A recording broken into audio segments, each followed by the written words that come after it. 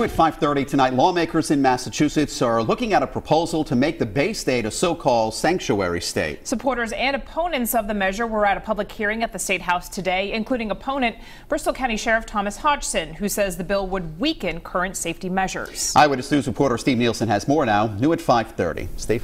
Well, it wasn't just the sheriff, guys. Many people came out to testify about this controversial bill.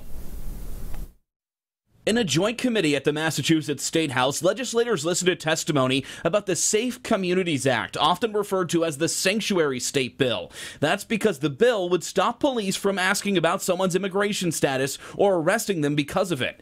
Bristol County Sheriff Thomas Hodgson has been outspoken in his opposition to this bill. And these are things that, frankly, fly in the face of our obligations to keep our citizens and legal residents safe. Sanctuary status has become a huge headline nationally after President Trump on the campaign trail threatened to strip federal funding from sanctuary cities and states.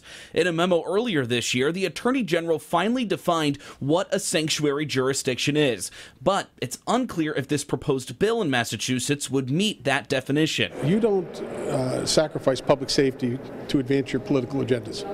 There's no place for that. It's wrong, it's misguided, and it's unconscionable that this would be going on. Governor Charlie Baker is also against the Safe Communities Act, saying in a statement, our administration does not support making the Commonwealth a sanctuary state and urges the legislature to hold this bill in committee and reconsider ways to ensure Massachusetts remains a welcoming place while maintaining public safety.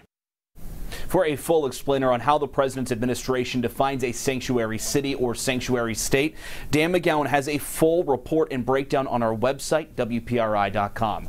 I'm Steve Nielsen, Eyewitness News.